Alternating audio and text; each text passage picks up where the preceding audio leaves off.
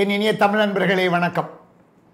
இந்த கொரோனாக்கு பிறகு வாழ்க்கை எப்படி ஆக போகிறது, வாழ்க்கை என்ன ஆக போகிறது, இந்த உலகம் மாறிவிட போகிறது, உலகம் மிகப்பெரிய பிரச்சனைகள் போகிறது அப்படின்னு நிறைய பேர் சொல்லுவாங்க.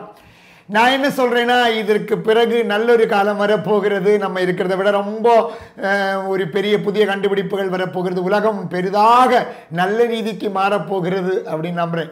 ஏது நம்புறேன்னு தெரியுங்களா? இதுக்கு முன்னாடி இதை விட பெரிய பிரச்சனைகள் இந்த உலகத்தில் வந்திருக்கிறது. 1939 45 வரை இரண்டாம் மாபெரும் போர் நடந்தது, இரண்டாம் உலக போர் நடந்தது. இரண்டாவது உலக போருக்கு பிறகு 6 கோடி ஆளுகள் இறந்து விட்டார்கள். ஜெர்மனியில் 70% வீடுகளும் இல்லாமல் போனது. சோவியத் ரஷ்யாவில் 1700 டவுனுகள் போய்விட்டன. 70,000 கிராமங்கள் இல்லாமல் போய்விட்டது. அந்த ஜப்பான் என்கிற அந்த நாட்டில் கொண்டு போய் ரெண்டு அணுபாம்பை போட்டார்கள், அந்த குண்டுகளை போட்டார்கள். அதில் 2.2 லட்சக்கணக்கான 2,20,000 ஆளுகள் இறந்து போனார்கள். இந்த மாதிரிலாம் நடந்ததற்கு பிறகு 1945 பிறகுதான் உலகத்தின் மிகப்பெரிய மாற்றங்கள் உண்டானது. அது நல்ல மாற்றங்களாக இருந்தது. அந்த இண்டஸ்ட்ரியெல்லாம் ரொம்ப டெவலப் பண்ணாங்க, புது புது கண்டுபிடிப்பு வந்தது, உலகம் பெரிதாக மாறிவிட்டது. அப்போ நான் என்ன சொல்றேன்னா, எல்லா இந்த மாதிரி பிரச்சனைகளுக்கு பிறகும், இந்த மாதிரி மாபெரும் விபத்துக்களுக்கு பிறகும் ஒரு நல்ல காலம் வரப்போகிறது, ஒரு மிகச்சிறந்த உலகம் வரப்போகிறது என்பதுதான் உண்மை. இந்த கொரோனாவுக்கு பிறகு, இந்த இரவுக்கு பிறகு ஒரு மிகச்சிறந்த ஒரு பகல் வரப்போகிறது அப்படிங்கிற. அப்போ இந்த கொரோனா என்ன அவுட்கம் தரும், இதனுடைய விளைவாக என்ன மாறப்போகிறது, இதனுடைய பெனிஃபிட் என்ன அப்படிங்கிறது சம்மந்தப்பட்ட ஒரு 3 விஷயத்தை பேசுகிறேன் பாருங்க.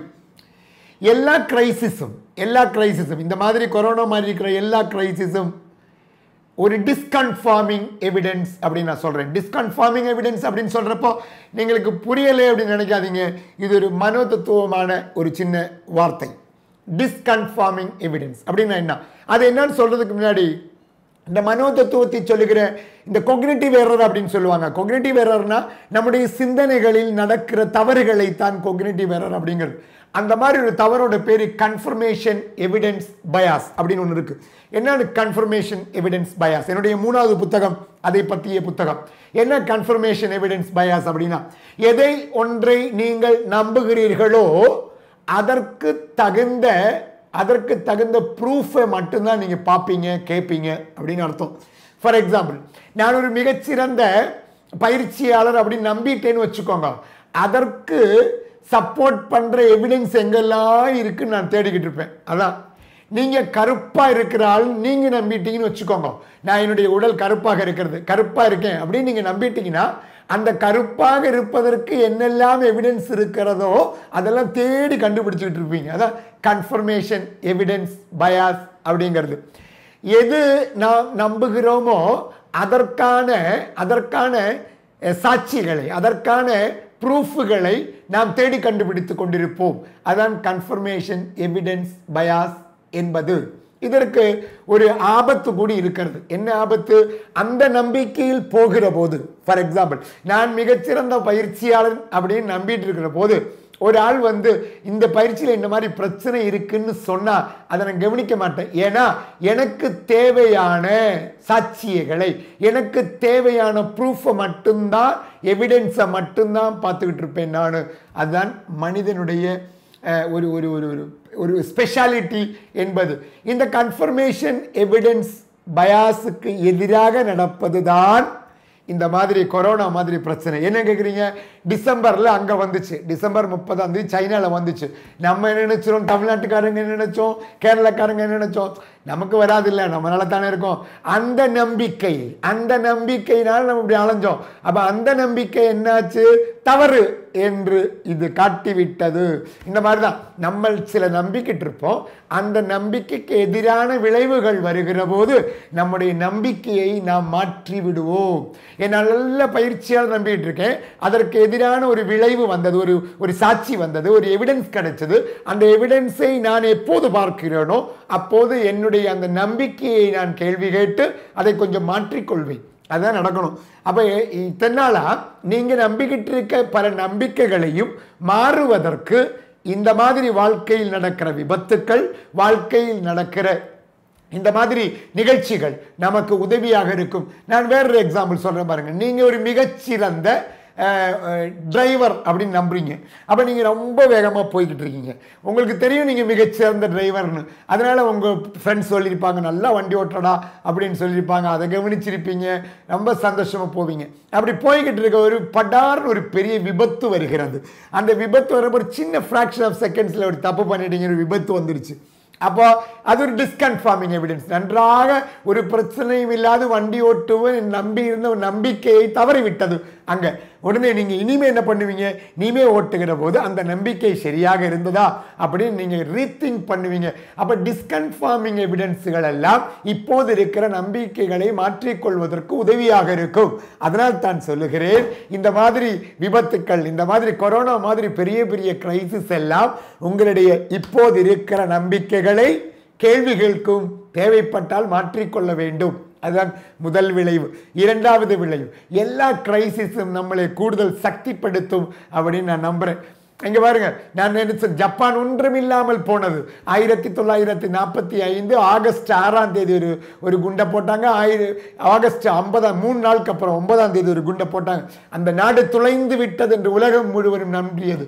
ஆனால் அதற்கு பிறகு இந்த நாடு கூடுதல் சக்தி வாய்ந்ததாக மாறியது அப்படிங்கிறதா. எப்போதெல்லாம் பிரச்சனைகள் வருகிறதோ அப்போதெல்லாம் மனிதன் கூடுதல் சக்தி வாய்ந்தவனாக மாறுவான் என்பதுதான் உண்மை. இங்கே பாருங்க, கத்திக்கு நீங்கள் அந்த கூர்மை குறைஞ்சா என்ன பண்ணுவீங்க? கல்லில் போட்டு தேய்ப்பீங்க. ஏன் கல்லில் போட்டு தேய்க்கிறீங்க? கல் ரஃப்பாக இருக்கும். தேய்க்கிறப்ப அந்த கத்தி ரொம்ப ஷார்ப்பாக இருக்கும். வாழ்க்கையும் அந்த மாதிரி தான். பிரச்சனைகள் கடந்து போகிற போது நீங்கள் கூர்மையுள்ளவராக இருப்பீர்கள். இந்த ரஃப்பான ஸ்பேஸில் கூர்மையுள்ளவராக இருப்பீர்கள். என்னுடைய வாழ்க்கையினுடைய பிரச்சனைகள் தான் இன்னைக்கு கூர்மையை தந்தது. அதனால் வாழ்க்கையில் பிரச்சனைகள் வருகிற போது பயப்படாதீர்கள். பிரச்சனைகள் வருகிற போது அதை நேசித்துக் கொள்ளுங்கள். என்றால் பிரச்சனைகள், இந்த மாதிரி விபத்துக்கள், வாழ்க்கையில் உண்டாகிற கிரைசிஸ் உங்களை கூடுதல் ஷார்பன் செய்யும் என்பதுதான், கூர்மை உள்ளவராக ஆக்கும் என்பதுதான் இரண்டாவது அவுட்கம். மூணாவது என்னன்னு கேட்டீங்கன்னா, எல்லா கிரைசிஸும் ஒரு டிசிப்ளினை இம்போஸ் செய்யும், ஒழுக்கத்தை இம்போஸ் செய்யும். பாருங்க, முன்னாடி மாதிரி இல்லை, ஒரு வேறொரு ஒழுக்கத்தில் வந்திருக்கிறீர்கள். நீங்க முதல் மாதிரி ஷேக் ஹேண்ட் கொடுக்க மாட்டீங்க, பார்க்குறக்கு ஒன்றை கூடி அலைய மாட்டீங்க. இப்போ நீங்கள் கை கழுகுறீங்க, புது ஒழுக்கம் வருகிறது. இத்தனை நாள் பணத்தை நீங்கள் பணத்தை எப்படி ஒரு நாள் செலவு பண்ணீங்க, இனிமேல் அப்படி பண்ண முடியாது. ஒழுக்கம் வருகிறது. எல்லா கிரைசிஸும் ஒரு ஒழுக்கத்தை கொண்டு வரும்.